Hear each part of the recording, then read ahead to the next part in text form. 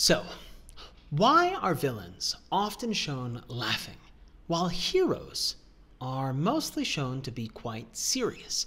Well, the trope of the villainous laugh, used often in movies today, is actually not new. The earliest evidence of the phrase evil laugh dates back to the 1860s, though the phrase wicked laugh can be seen as early as 1784, and the term sardonic laugh appears as early as 1714 and may have been used earlier. So, humans have for quite a while viewed laughter as somewhat evil or maniacal, but why? Especially when a child's laugh or Santa's ho ho ho ho brings us so much joy.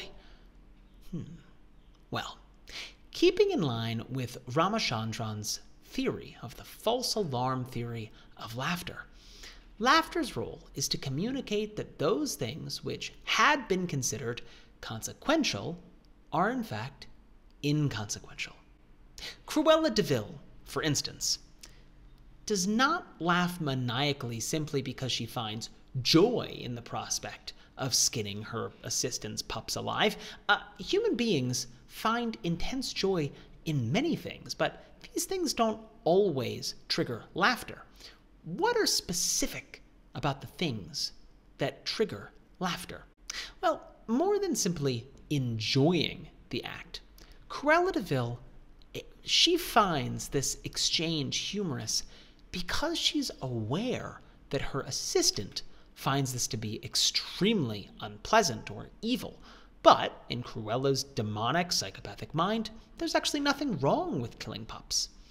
So she's suspended in this world where part of her is aware of the evil and wickedness of what she's doing, and in another world where it doesn't actually matter, like a tickle, resulting in laughter. In an attempt to communicate her believed inconsequentiality of the dog's death, she laughs.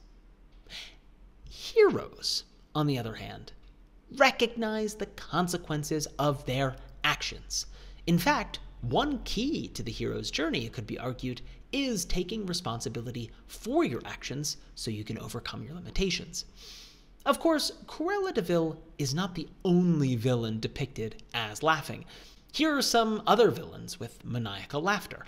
Jabba the Hutt, the end of the Thriller music video, Mr. Burns, the witch in Snow White, Jack in The Shining, Freddy Krueger, and you can find more and more and more of these.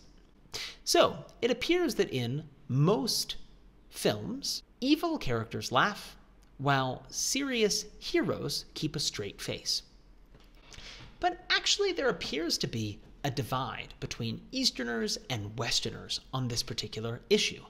You see, in the West, gods and heroes are often seen to be quite serious, never shown to be laughing.